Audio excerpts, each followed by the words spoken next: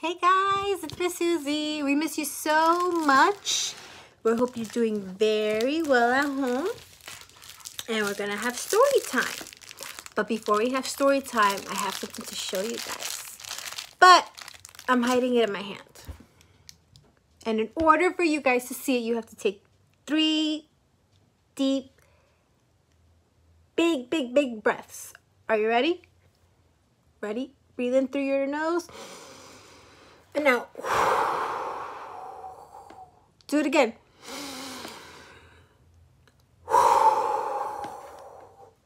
One more time.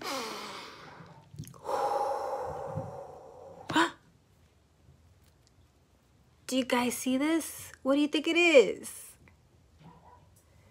It's a little squishy, and it changes whenever you squish it.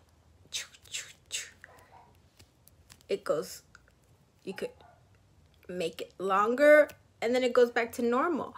But this one's a little bit special because when it's dark, it glows in the dark.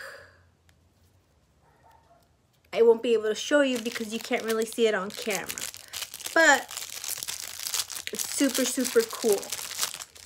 So for today's story time, we are going to read. Do you guys remember this book? Remember the front cover of the book is here, and this is the back. And the title of this story, let's see if you guys remember. The Big Orange Splot. And who is this guy in the window? Mr. Plumbean.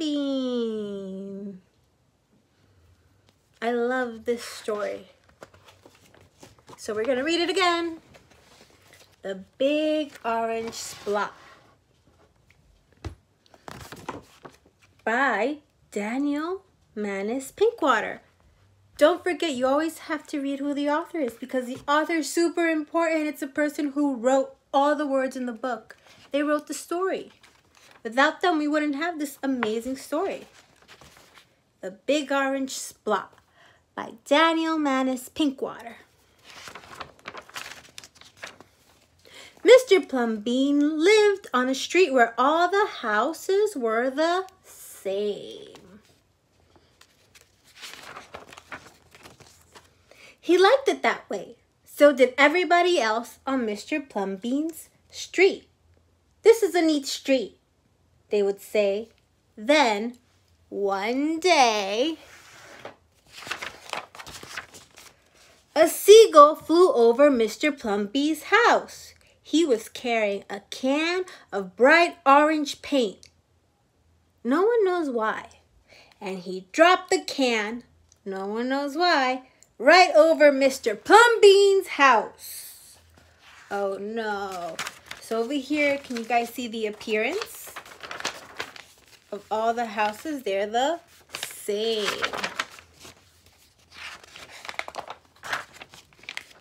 It made a big orange spot on Mr. Plumbean's house.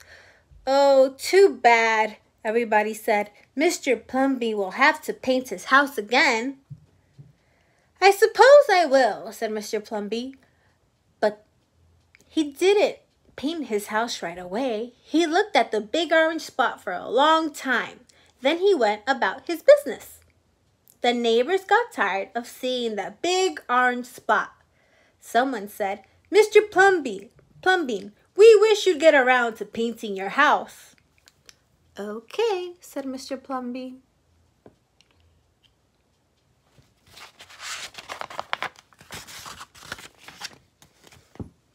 He got some blue paint and some white paint, and that night he got busy. He painted at night because it was cooler.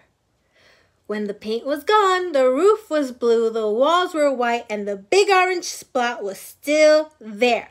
Then he got some more paint. He got red paint, yellow paint, green paint, and purple paint. In the morning, the other people on the street came out of their houses. Their houses were all the same, but Mr. Plumbean's house was like a rainbow. It was like a jungle. It was like an explosion. Guys, see, his house is different. He has transformed his house from looking the same like the other ones to looking totally different. There was the big orange Splot, and there were little orange Splots. There were stripes, there were pictures of elephants and lions and pretty girls and steam shovels. The people said, Plumbean has popped his cork, flipped his wig, blown his stack, and dropped his stopper.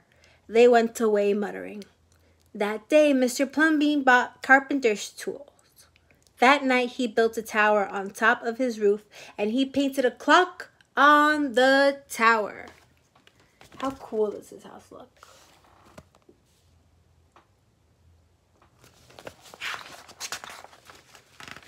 The next day, the people said, Miss Plumby has gushed his mush, lost his marbles, and slipped his hawser. They decided they would pretend not to notice.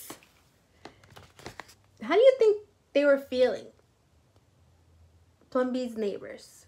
You think they were happy, or did they seem bothered? Did they kind of seem annoyed? Should they be annoyed? That very night, Mr. Plumby got a truck full of green things.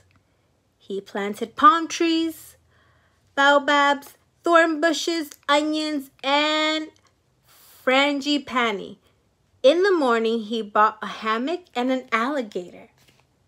When the other people came out of their houses, they saw Mr. Plumby swinging in a hammock between the two palm trees. They saw an alligator lying in the grass. Mr. Plumby was drinking lemonade. So you guys see he had an alligator. Is an alligator a good pet? No. Plumby has gone too far. This used to be a neat street. Plumbean, what have you done to your house? The people shouted. My house is me and I am it. My house is where I like to be, and it looks like all my dreams, Mr. Plumbean said. The people went away. They asked the man who lived next door to Mr. Plumby to go and have a talk with him. Tell him that we all liked it here before he changed his house. Tell him that his house has to be the same as ours so we can have a neat street. Should Mr. Plumbean change his house back to look the same as his neighbors? Why do you think that?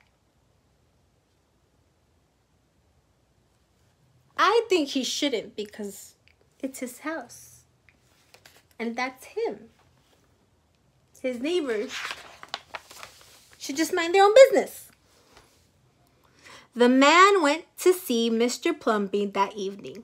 They sat under the palm trees, drinking lemonade and talking all night long. Early the next morning, the man went out to get lumber and rope and nails and paint. When the people came out of their houses, they saw a red and yellow ship next door to the house of Mr. Plumbean.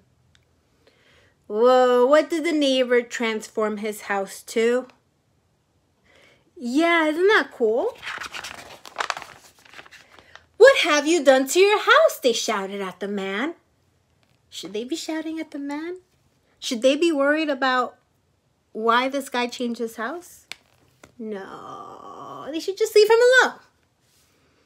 My house is me and I am it. My house is where I like to be, and it looks like all my dreams, said the man who had always loved ships.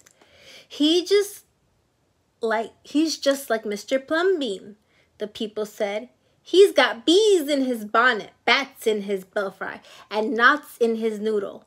Then, one by one, they went to see Mr. Plumbean late at night. They would sit under the palm trees and drink lemonade and talk about their dreams. And whenever anybody visited Mr. Plumbean's house, the very next day that person would set about changing his own house to fit his dreams.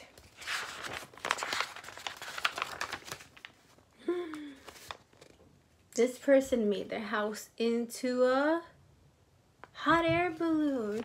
This one looks like a castle. This one looks like a castle too. Look how gorgeous. Whenever a stranger came to the street of Mr. Plumbean and his neighbors, the stranger would say, "This is not a neat street." Then all the people would say, "Our street is us and we are it. Our street is where we like to be. And it looks like all our dreams." The end. If you guys can change your house or make your own house, what would it be?